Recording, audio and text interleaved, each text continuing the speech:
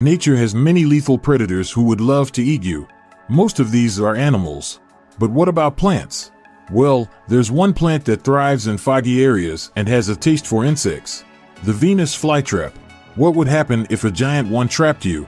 Could you survive? How long would it take to be full? How long would it take to be fully consumed? And do Venus flytraps actually like the taste of humans? This is Satifo, and here's what would happen if you were swallowed by a Venus flytrap. In some of our other videos, we've looked at what would happen if you were swallowed by a whale or even an anaconda.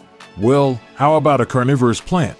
Venus flytraps mainly get their energy from the soil, but to stay healthy, they need to eat a few insects per month during the growing season. Okay, so you're not an insect, but a giant flytrap might not be able to tell the difference. So how exactly would it eat? The Venus flytrap has 3 stiff trichomes that are like sensitive hairs on each of its inner leaves. When they get touched, the plant gets interested, but it won't snap shut immediately. If a little piece of dirt or a leaf lands on it, the plant will ignore it and stay open. But when something or someone bends these hairs more than 3 times, like a fly or a terrified human, its mouth snaps shut, trapping its prey. This trapping motion is called thick-monasty, and it's very nasty indeed. In this scenario, you'd probably want to play dead for about 12 hours. If you're lucky and very still, the trap might open. But what if you weren't so lucky? Once you're in its grasp, the Venus flytrap will stay shut to keep bacteria out of its leaves.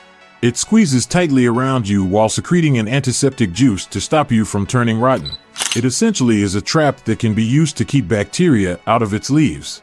Once inside, you would be completely sealed, like some sort of biological coffin. With little oxygen, you'd probably pass out pretty soon. If you try to escape, any movement will provoke the plant to start producing enzymes and highly acidic digestive fluid. These enzymes will absorb any sodium you might have in your body, helping the Venus flytrap transport nutrients.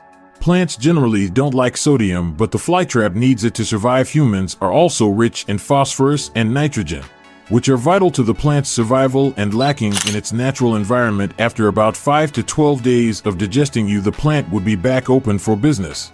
Whatever's left of you would likely be washed away by the rain or blown away by the wind. So what makes the Venus flytrap so appealing to its prey? Well, the plant produces a sweet nectar that's irresistible to bugs, making the flytrap a perfect natural insecticide for gardeners that want to avoid adding chemicals to the plants. If there are a lot of mosquitoes where you live, it might be a good idea to plant a bunch of these around your home. Some companies have tried selling the flytraps extract as a homeopathic supplement, claiming that they are not good for humans and claiming that it fights all kinds of ailments, but these claims have been mostly debunked. So don't get trapped into thinking it will solve your medical problems. The real question is, could scientists actually grow one big enough to eat a human? Well, they'd have to manipulate the plant's DNA. It would take a 120-foot-long flytrap to catch a 6-foot human, which probably isn't going to happen anytime soon. Flytraps have been gotten life known to die from severe indigestion when fed ground beef, so chances are they wouldn't find you very tasty either. Frankly, I'd be more concerned about falling into a pool of piranhas. Subscribe Satifo for more interesting topics. Thanks for watching.